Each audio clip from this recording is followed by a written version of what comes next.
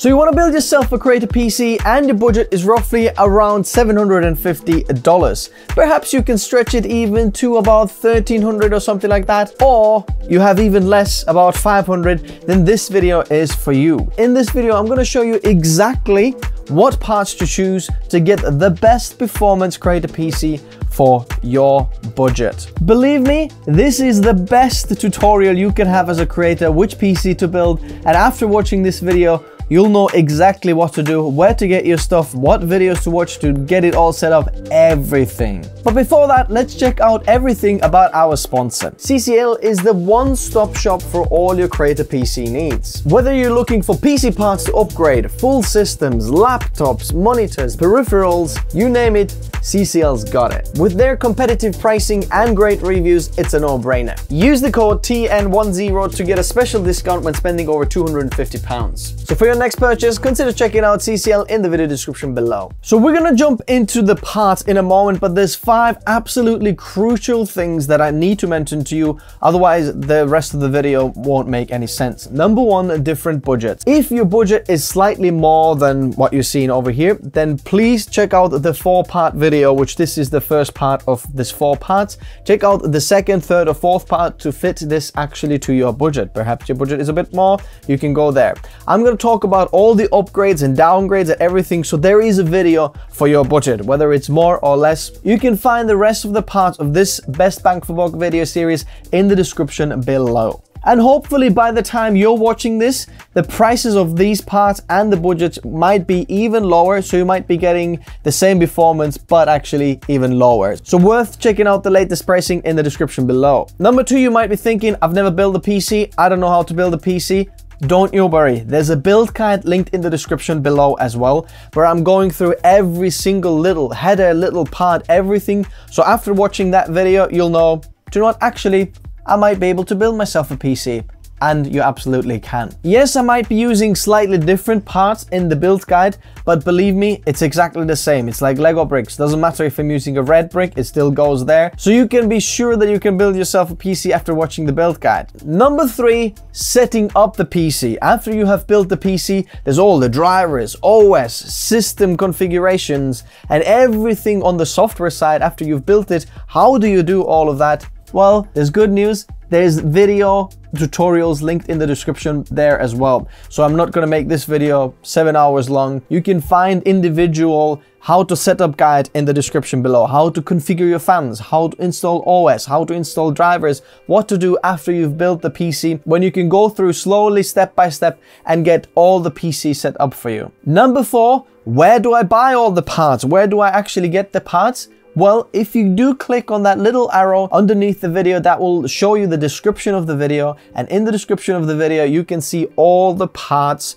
linked out that I'm talking about in this video. And when you click on the link, it's a smart link that hopefully will link you to your local shop. So whether you're clicking from the US, from the EU, from Germany, from Australia, wherever you are, if you click on that, hopefully that should bring you to your local shop. And you might see different options of shops when you click on the link. It's completely fine. I've just linked all the different shops for the same parts for you, so you can click on the different shops and make sure that you do get the best price whenever you are buying this part or wherever you are located. So I highly recommend check out each shop. So it might be cheaper on Amazon, Newegg, CCL or Best Buy or some other places that you like to shop. Then check out your best shop because you might have some special discounts and so on as well. So everything is linked out there. I just want you to get the best price for these products. And number 5, clarification. Once you see the description, there is a little tick and then maybe there's an arrow up or arrow down, a little plus sign. Basically, it's just to simplify my recommendation and then an upgrade option and perhaps a downgrade option there as well. So just so you know what these signs mean. It's all linked down below. So if you want to find anything, everything is linked in the video description where you can find the rest of the information. Now let's start with the parts of this PC, and I'm excited because you're going to get a killer PC for for your money. So for the motherboard, we're going to be using a Gigabyte B660M DS3H DDR4 motherboard. It's $94 right now on the sale, and basically this gives you all the basics you need. It's also got a few upgrade options, so you can add like a secondary M.2 slot in there and 4 RAM sticks, so if you want to upgrade your RAM and so on, you can completely do that. You have pretty good I/O as well. You've got a USB-C port, you've got fast USB connectivity, 2.5 gigabit LAN and so on. It's a very good motherboard to get started with. You're not going to find a better motherboard for the same price because you're going to start to lose so much more features or something like that, but this is the best bang for buck sweet spot. For the CPU, we're going to be using a 10-core CPU. Can you believe that for this price point you can get a 10-core CPU?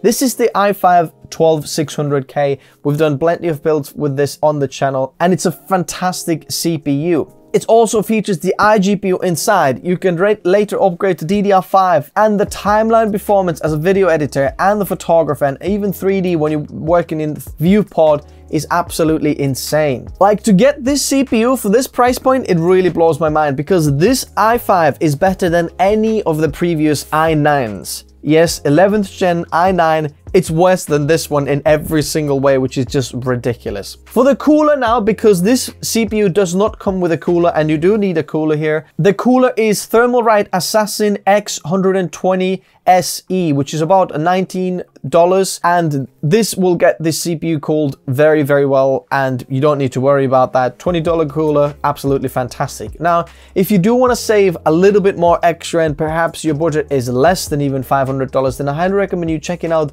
12400 CPU, because that CPU actually comes with a cooler in the box. It's a little bit cheaper than that, $180, $90, something like that, and you can just use the included cooler and you're saving even more money. So I'll leave that in the description below as well. So now for the SSD or for the OS drive, we need our storage. For the storage, we're using Team Group MP33 512 gigabyte NVMe drive. So this is where your OS is going to run, and you're going to have a little bit of space to have some simpler projects in there. Obviously 512 gigabytes isn't loads, so you're probably going to be needing another SSD or hard drive or something like that, so wait for the upgrade options. But to get you going and even give you a little bit of space, because you could go 256 gigabytes for the OS drive, but the 256 gigabyte SSDs are not that much cheaper that it makes sense. So the 512 gigabyte is absolutely amazing. For $29, you're gonna get about 3 times faster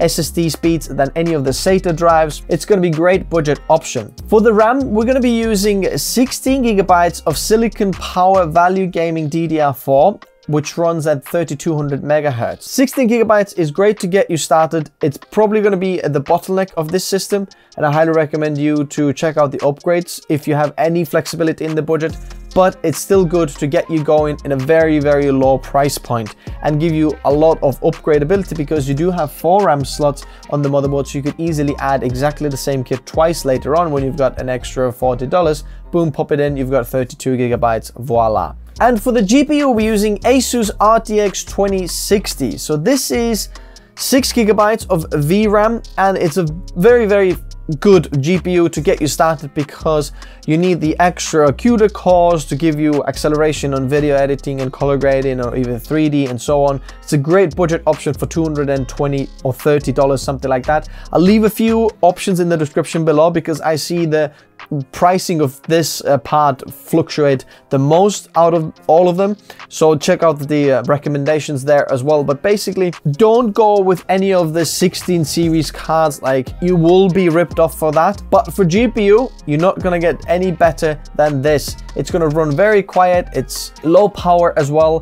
Absolutely awesome. PSU, we're using Thermaltake Smart 600 watt ATX PSU, and this will be well enough to power your CPU, GPU, everything in the system, and a little bit of upgradability as well. At this price point, you're not gonna get a better PSU than this. And last of all, we need to put all these parts into some sort of case. And what I have here is the Zalman T7 ATX mid tower, and this is $56 or $55, and actually it looks pretty decent. There's a lot of cases out there that are very cheap and look absolutely random, and feel free to go with any of them if you like any other better, but I like something that's kind of minimal and looks still okay, but still gives us good performance as well. First of all, we've got the front panel that is mesh, and then we've got two 120mm included fans that come with a case, so we'll get a bit of a better airflow with this price included as well, which is fantastic. Now the total for this is $733.48, which is just really good price point. And if you're asking me, look, I don't have that much cash, what can I save to save it even more? Remember the CPU option, you can go even lower, and just skip the GPU for now if you don't have that cash. You have an iGPU on both of the CPUs, and you can do basic editing tasks in there, especially if you're a photographer. You don't really see any increase in performance if you go with a dedicated GPU. So feel free to leave that GPU out and upgrade it later when you've got a bit more cash, perhaps even go in a little bit higher GPU. So if you take the GPU out, you should be able to get this PC for about $500. Now, if you have a little bit more budget to spend, roughly up to about $1,300, then these are the upgrades that I would choose. So for the motherboard upgrade, I would go with the Gigabyte Z690UD-AX DDR4. So basically it's the same kind of family of motherboards, but upgraded to Z690 chipset, which means that you're gonna get more bandwidth and more connectivity and so on. So now we've got 3 M.2 slots on the motherboard. They're all Gen 4 speeds. You're gonna get a front panel USB-C connector for your case as well if you've got USB-C for the case panel. You still get 4 DDR4 slots, so we can use still DDR4, which is very affordable. We're going to get Wi-Fi and Bluetooth built in as well as the fast connectivity of USB ports, USB-C ports, and 2.5 gig LAN. And so we're going to get quite a big upgrade and future compatibility if you want to upgrade a little bit more in the future and so on. Plus Wi-Fi and Bluetooth and so on, they're very important to get. Next of all, for the CPU, we're going to be upgrading the 12600K to 13600K for the new generation of CPUs. Bear in mind, if you do use 13th gen with that motherboard that I just mentioned, the Z690 Gigabyte UD, then you will have to do a BIOS update to actually support the newer generation of CPUs. But you can completely do that with BIOS flashback. If you don't know how to do that, I've got a tutorial on my channel as well. The BIOS flashback, basically just put a BIOS on the USB stick, stick it in the back of the motherboard. You don't even have to have anything installed on the motherboard. Just plug the power connectors in, press the button on the motherboard, and it will update the BIOS, and then you can install your 13600K, no problem. This 13600K is 14 cores. It's more efficient and more powerful than the 12700K from previous generation i7. So this is ridiculous power again, and I highly recommend go with this one if you do need any upgrade. So if you're a photographer or videographer, this will be a very big performance uplift from the previous generation. And for the cooler, we're going to be upgrading to Thermalright Peerless Assassin 120 SE, which is roughly about $36, something like that. It's a dual tower air cooler that's super powerful, very capable of cooling the 13600K, perhaps even 13700K in some of the cases. So if you're gonna go with a 13600K, I highly recommend upgrading the cooler as well, because it does require a little bit of a higher cooler. Because the CPU 13600K does require a little bit of an upgrade in the cooler department. Next of all, the NVMe drives we're going to be upgrading them to Kingston NV2 1TB drives. Right now they're on sale, $52. Hopefully they will be when you're watching this as well, or check out the alternatives that I'm going to link next to it. But this will give us double the amount of storage from 512 to 1 TB, and per gigabyte price actually is going to be better than the previous model, the MP33 from Team Group, and it's going to be actually slightly faster as well than the previous drive. Now also, if you have any extra budget, you can also get a secondary drive of the same drive and have this as a project drive. Just pop this into the motherboard. Absolutely completely doable. or even third drive, you can do that as well, but just careful with the price point, so you're not going to go too much over 1300 or so, because then you're going to start to enter the next video, and then I have completely different list of products to recommend you. Now the RAM, we're going to be upgrading to 32 gigabytes of silicon power DDR4, 32 gigabytes. So now 2 16 gigabyte sticks, and if you later on in the future, you can upgrade double of this and get 64 gigabytes, so we have all 4 sticks actually installed. For the GPU upgrade, I highly recommend you go straight to RTX 3060, from 2060 to 3060. Leave the 3050 out because the performance is not going to be as much as this here, and you should be able to get this for around $360. I'm going to leave a few models in the description below. Right now I'm looking at the Zotac RTX 3060, which I've had on the channel as well. This is the black version. There's white versions as well, or a PNY model, which is the Verto model, another black version there, very nice. 3060. So this will give you double the amount of VRAM. So if you are a 3D creator, then this is going to be amazing for you, or a DaVinci Resolve user, for example, then you're going to love the more VRAM of your GPU. Very, very big performance improvement for you. But if you are a video editor, perhaps like in Premiere Pro, then again, if you're using 4K footage or so on, it's nice to see that 12 gigabytes of VRAM in there. But also the CUDA cores are going up and so on. So very nice performance boost in the GPU department. If you're wondering what's the actual performance difference between different GPUs of 30 series, I highly recommend you check out my GPU performance benchmark chart, where I benchmarked all the 30 series GPUs, so you can go and check that out. For the power supply now, we're going to be upgrading it to 650 watts, only 50 watts more, but we're going to change the power efficiency to 80 plus gold. Now I'm going to leave a few options in the description there, because they constantly change as well, whether you're going to get EVGA model or this NMAX model that I can see here for the same price, about $89 or $90. You're gonna get modular power supply, so less power clutter and more power efficient, and basically more kind of pure juice for all your PC compartments, and eventually you're gonna save more on your electricity bill because it's more efficient than the previous model. And if you can upgrade the actual PC case as well, I highly recommend spending extra $25 or something like that to get a nicer quality case. And this is one of my newer favorites, and this is Fractal Design Focus 2 case, and you can get this around $85 or something like that.